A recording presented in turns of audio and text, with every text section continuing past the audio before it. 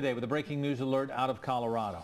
Jurors have reached a decision on whether to keep the death penalty as an option for Colorado theater shooter James Holmes. They have decided that Holmes will still be eligible for the death penalty. Jurors began deliberating last Thursday after Holmes' parents made an emotional plea for mercy because he is mentally ill.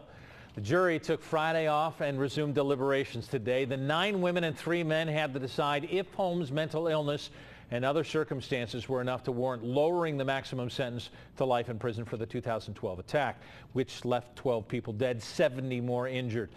The jury decided that Holmes' attorney had not provided a strong enough case to eliminate execution as an option.